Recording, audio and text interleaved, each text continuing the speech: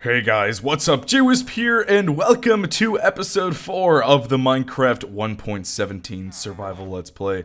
Here we are, back in the world, and things are starting to look really nice. Our beautiful starter house, our good dog Moose, and we've made a lot of good progress. In the last episode, we worked on a few separate things. First, we have this cow pen here, and definitely pretty interesting. I'm not sure how, but besides cows, we have a sheep, a villager, a horse, and an iron golem. Now, I'm not sure if all of these different things that aren't cows simply jumped into the pen, or if some of them spawned in the pen. I'm not sure what's going on, but, yeah, I'm not really sure what to do about it. I might tame the horse, maybe I'll kill the sheep. Not sure what I want to do with the iron golem and the villager, though. Maybe I'll just leave him in there.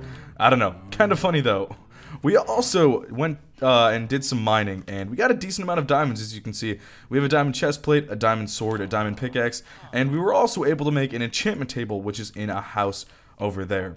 Now, in the last episode, I asked for a naming suggestion for my axolotl friend here, because I actually have a decent amount of axolotls, because there's a lot of axolotls in that pond. But one name really stuck out with me, and I have to name my axolotl this. Let's grab the name tag, go to the anvil. So we made the pond for the axolotl, and someone suggested the name James Pond. Instead of James Bond, James Pond. And I just thought that name was hilarious. It's super clever. So here we have our axolotl, James Pond.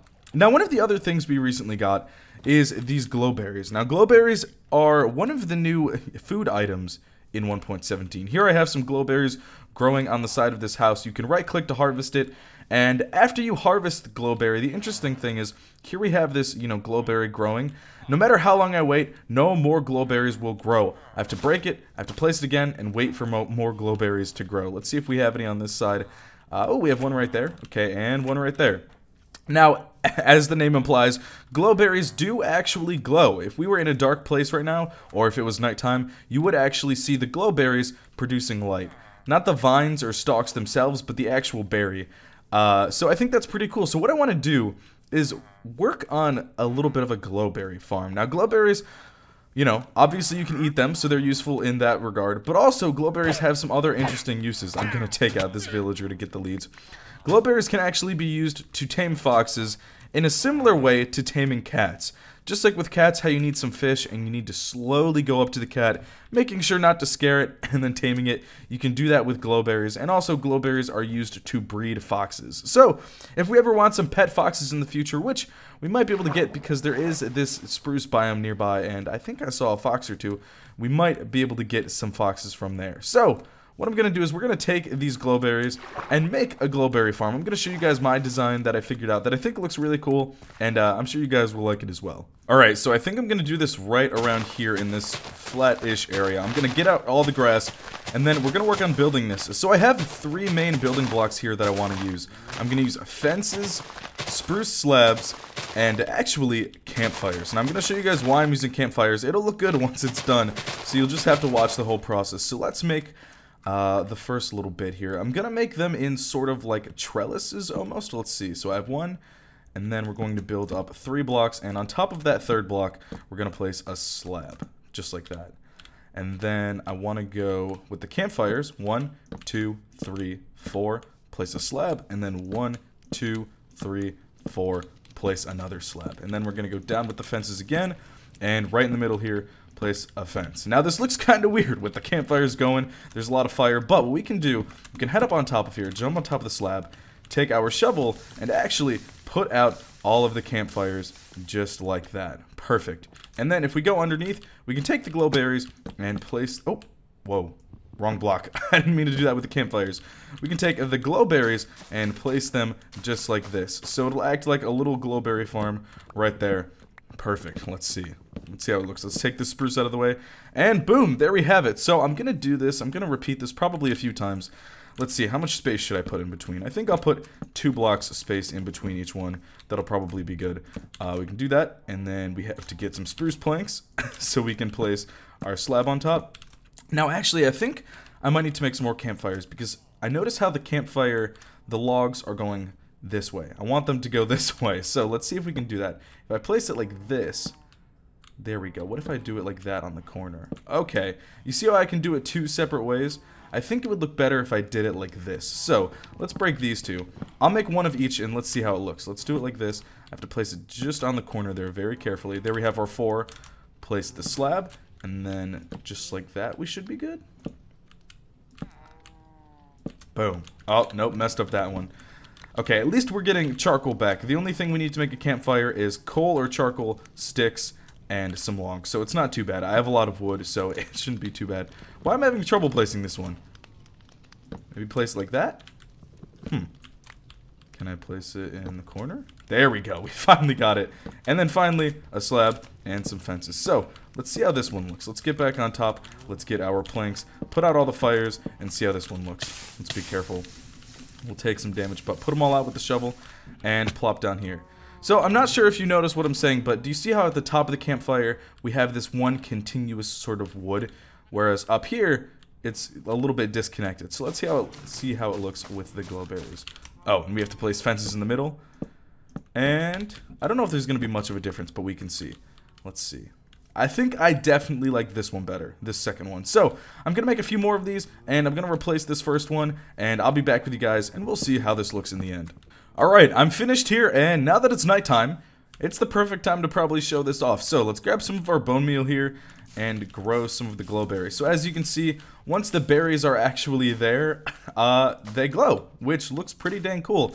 Now, obviously, we'll wait a bit more time for these to all grow, and we'll see how it looks. But I think once this is all grown out, it'll look really cool. What I'll probably do to finish this off, and just to make it look a bit better, is I might add some sort of path, and I'll also probably bone meal the area around here to get a lot of grass and flowers, just to make it look a lot prettier. Let's see what we can do. I'm not sure if I want grass in between these sort of glowberry trellises, but let's see. Let's just do a little bit of experimentation. I have some more bone meal in my chests at the base.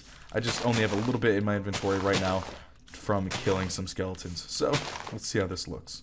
Alright, this looks pretty cool. I like it. We just need to make sure that directly under the glowberries there isn't any grass or flowers that's going to interrupt the growing of the actual berries. Let's see.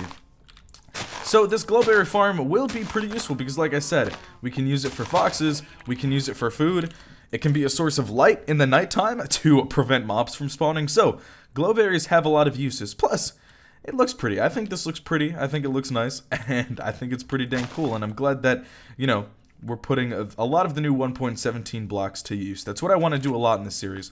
I want to mess around with a lot of the new 1.17 blocks and see what we can do to make them look good.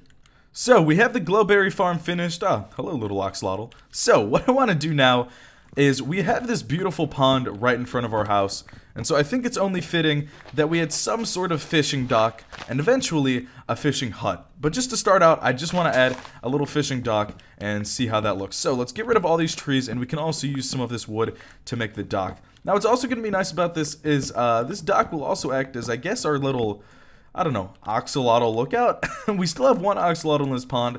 There might be more floating around. I'm not sure where they're coming from. There was also an oxalotl in that small pond over there.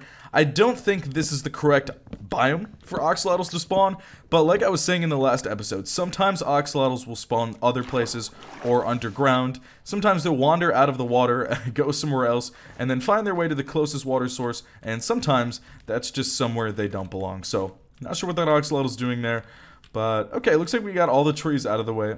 So, let's see what we can do. Maybe I'll actually take out all the trees in this little coastline right over here. And also probably get rid of this little animal pen that the villagers made. No offense, but I don't think it looks that good. I'll also probably take the hay bales and use that to make some food, which would be pretty good. Because, I mean, I'm pretty stacked on food right now. I don't really need it, but at least it'll mean we don't need food for a long, long time. Plus, we already have some food sources growing. We have that huge cow farm. Plus, we have tons of glowberries if we need them. Alright, I've cleared out the area and got some materials. And I think I want to make the fishing dock right here. And I want to mess around with a few different designs. Today is definitely the day of building with campfires because I want to mess around with some different campfire designs and see what I can do to make a good fishing dock build. Now, what I'm doing here is just making the main platform.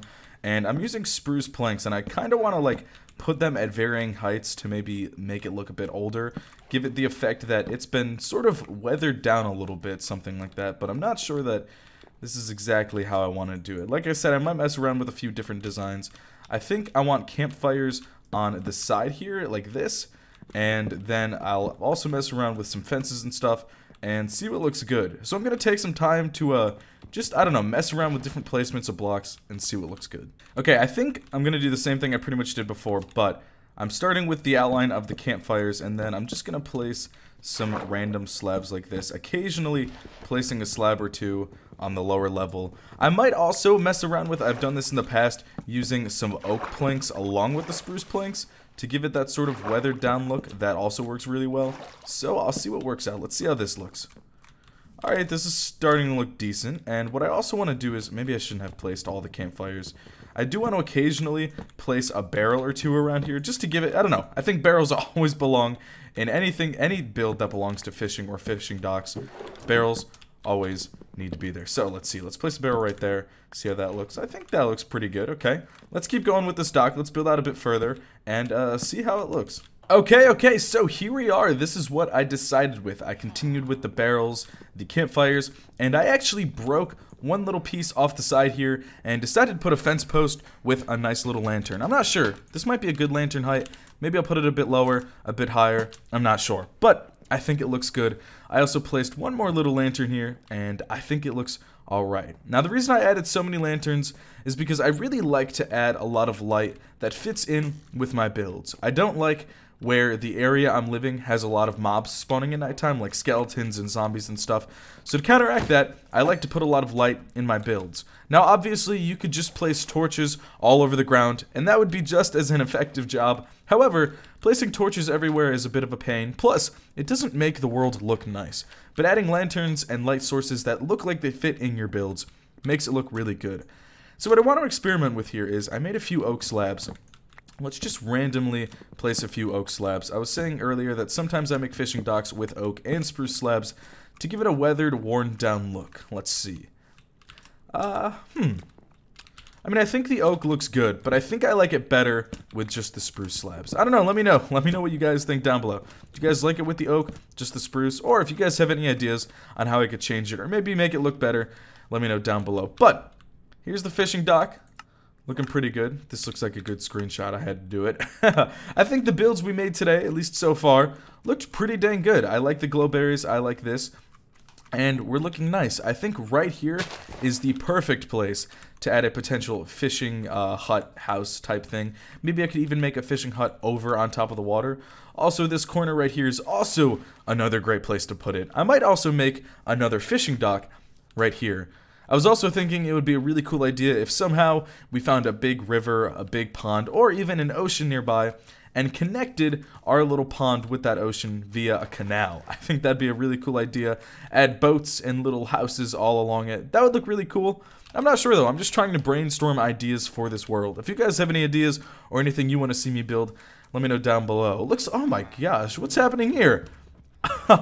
We have 4 villagers now, 2 iron golems, and a horse. Maybe I need to make a way for the mobs to get out of there. I've never had so many issues with people, or I should say villagers, making their way into my animal pens. So, I don't know, I might have to figure out something, or I can just take away the leaves.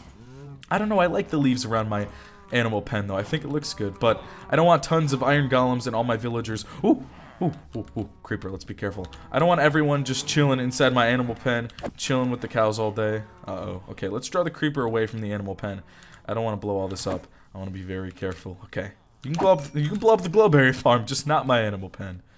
Okay, these villagers are going crazy around all of these barrels, and they're trying to take over my house. So, I think instead of forcing them outside, I'm just gonna make them a small fishing hut. Alright, I'm gonna make this pretty small, but I think we can fit a decent amount of beds inside. So, let's place one thing here, and then let's go 1, 2, 3, 4.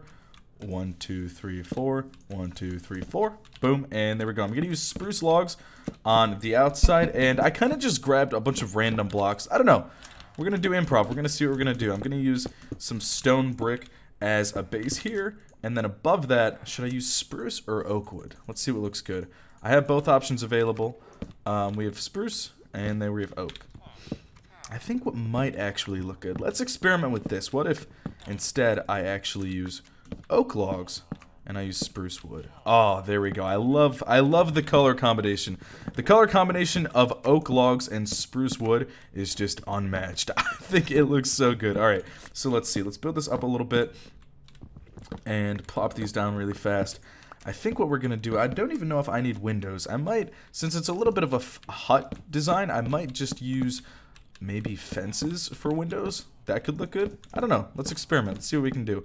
I'm just going to make it really small. It doesn't need to look great. It doesn't need to look fantastic. I can always go back in the future and potentially make it look a little bit better. But for right now, I just need something that's going to get these villagers away from there. And if I put some barrels around here, it might draw some of the villagers away and bring them towards here. So what other blocks should I mess with? I think I should maybe make this 1 block higher. Let's see. I'm out of oak logs, so we're going to have to work with what we have. I don't want to collect any more right now. I think I have some more in my chests, but let's see. I could do a sort of layered roof like this. Something. And have it go off hanging from the sides. I think that'll probably be our best bet. So, let's work on this a little bit and see what I can come up with. Alright, I just had to grab some bone meal so that I can finish up the last touches on the house. But, this is what I came up with. I actually am very proud of this. The reason I like to build a lot off camera is just because, even though this house is small, this took me a while to build. Because I like to experiment with different things and just seeing what looks good. Oh no! Whoa, what is my axolotl doing? Get back in the water, even though you're supposed to be in the pond. Get in the big, come on James Pond. You can do it, get in the big pond. I don't want you to die. Okay, James Pond is safe. But here we go, this is what I came up with. Kind of almost like, you know, the roof, we have these sort of Nordic Viking looking roofs. And again, instead of the windows, I did do what I said, I added some fences, and I added 3 beds inside, just so that, you know, we could have as many villagers sleeping here as possible. Plus, if you add a lot of beds in your village will act as its own villager breeder. Given that you at least have some farming villagers that have access to food, like their little farms over there, the villagers will breed themselves up to however many beds there are. So you can either have a farm or you can just give the villagers food. Either of those work. I added some barrels around the house, and I think it looks good. Again, all I did was add some stairs down the roof. It's a pretty simple design. And then in the front and back here, I added some inverted stairs to sort of fit in. And then I added 1 upside down stair at the top on each end to sort of act as the end of the roof. And I think overall it looks pretty good. I think I'm going to add 1 lantern on top of each of these barrels to act as a light source. And then besides that, we're going to go around here and bone meal this place up just to add some flowers. We can always add some flowers of our own if it doesn't turn out super good. But let's see what it looks like once it's all finished. Thankfully, we do have a good biome here with a lot of flowers. That makes it look pretty nice. Here we have some of these orange tulips and some of these daisies. So let's place these around here just sort of randomly, just to add some color. So we have something more than just these red and yellow plants all over the place. And boom, that should be good. And I'll place that there. And where should I place this last one? Right there. And there we go. We have our little fishing hut, and I think it looks pretty good. Right across from the pond here, and right next to the fishing dock. So we're definitely making good progress. I think this whole general area of the village is starting to really come alive. And when I think about it, right over here we actually have another big pond, more like a lake. And so we might be able to make this entire village sort of like a fishing village. Have a lot of fishing huts, have a lot of fishing villagers. I think that would be a cool theme and design for a village. As yeah, we have this huge area here. Even make maybe 1 or 2 houses on this tiny island here, and maybe some houses on top of the water. I think that would look pretty dang cool. Well, anyways guys, that is all for today's episode. I really hope you enjoyed. Hopefully found it entertaining, useful, inspirational. I don't know, let's see. Hopefully you like the GlowBerry farm, or the fishing dock, or the fishing hut. You can get some inspiration from that, maybe make similar builds. Especially, I really like the GlowBerry farm. I think these little trellises look really nice. I might add more around my village, add some bigger ones, or add them in different places. Plus, it's really easy to come along here and harvest. You can make automatic GlowBerry farms if you really want a lot of glowberries. However, I'm not a huge fan of doing that, simply because, I don't know, I think this looks a lot better than an automatic GlowBerry farm would. But maybe we'll make an automatic GlowBerry farm in the future, just to kind of show off what they look like and how they work. But, I hope you enjoyed. I think the world is really starting to come along and look really nice. Like I said, that's all for this episode. My name is JWhisp, and I will see you guys all in the next one.